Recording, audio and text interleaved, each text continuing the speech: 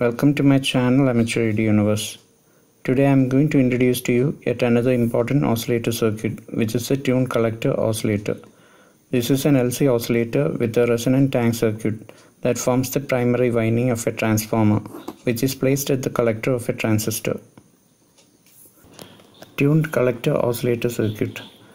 The amplifier device used here is a BJT transistor Q1. The L1 and C1 forms the LC tank circuit. L1 forms the primary winding of the transformer and L2 the secondary. The resistors R1 and R2 forms the biasing resistors of the transistor. The emitter resistor RE forms the current limiting resistor and provides stability. The capacitors C2 and CE are the bypass capacitors.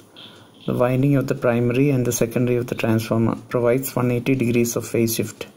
The common emitter configuration of the transistor provides another 180 degrees of phase shift between the input and the output. This gives a total of 360 degrees of phase shift, which is needed for sustained oscillations.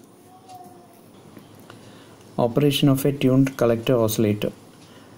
A tuned collector oscillator consists of a parallel combination of L and C placed at the collector of the transistor. The tuned collector oscillator produces oscillations at a frequency determined by the resonant tank circuit. When the circuit is powered on, the transistor begins to conduct and the capacitor C1 starts charging. The charge is stored in the capacitor as an electrostatic field between the plates. When the capacitor is fully charged, it tries to discharge through the primary coil L1 of the transformer.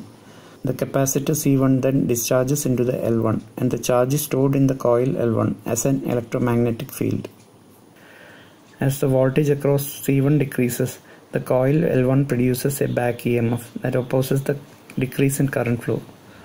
This back EMF charges the capacitor C1 and the capacitor gets charged again by the stored charge in the coil L1. These back and forth charging and discharging cycles are repeated to form a series of oscillations in the tank circuit.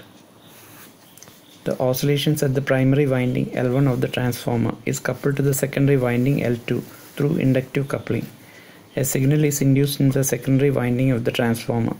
The output of the secondary coil L2 is coupled to the input of the transistor Q1. The secondary winding of the transformer produces a 180 degrees phase shift with the primary. The common emitter amplifier produces another 180 degrees phase shift, and thus a total of 360 degrees phase shift is produced. This 360 degree phase shift is necessary for the positive feedback and sustenance of oscillations. The amount of feedback is adjusted by the number of turns of the secondary coil L2 of the transformer. The energy lost in the tank circuit due to damped oscillation is overcome by the amplified signal at the collector. The frequency of oscillations can be varied by changing the parallel capacitor or the inductor. The frequency of oscillations of the tank circuit is determined by the equation F equal to 1 by 2 pi the root of in brackets L1 C1, where F is the frequency of oscillation, L1 is the inductance of the primary coil of the transformer, and C1 is the parallel capacitor across L1. Applications of a tuned collector oscillator. 1. It is used in radio as a local oscillator. 2. It is used in radios as a beat frequency oscillator for resolving SSB signals. 3. It is used as a signal generator. 4. It is used as an RF oscillator.